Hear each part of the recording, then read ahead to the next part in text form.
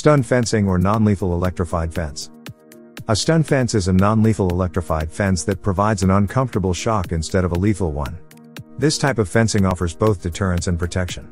Thus it's become widely preferred for specific perimeter security schemas where the deterrent effect must be maintained as well. Non-lethal electrified fences or stun fences are used to prevent trespass by private and government sector bodies that include commercial facilities, industrial facilities, airports, prisons, electrical substations, military facilities, government facilities, farms and agriculture facilities, borders. Security electric fences are used to protect property and deter intruders. These types of fences consist of an energizer that sends pulses in the wires, which carry electricity for a shock effect. A notification protocol can be triggered if someone tampers with the fence or triggers it when they shouldn't have access.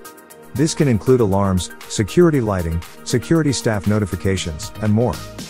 Electric fences are perimeter detection solutions that have the following benefits and advantages. Physical barrier. Psychological deterrent. Cost-effective systems. Crucial for the response time. Integration with sirens, alarms, and lighting. Remote monitoring and control. Automated monitoring. Stun lethal fence. A stun lethal electric fence delivers a shock that is not fatal the first time it's touched. Touched again, however, the intruder will receive a deadly jolt of electricity. Generally, stun lethal electric fences consist of two fences.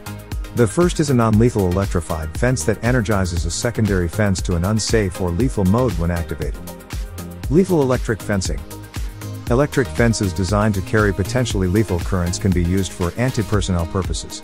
During wartime, they have generally been employed for border protection, concentration camps, and preventing defection or immigration.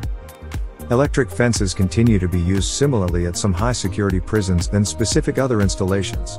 Typically a non-electric fence is constructed on either side of such an installation to prevent accidental interaction. Components on non-lethal electrified fences. Non-lethal electrified fences have the same or similar components as lethal electric fencing. Fence energizer or electrifier. Conductor. Posts. Insulators. Earthing. Controller module. Lightning protection.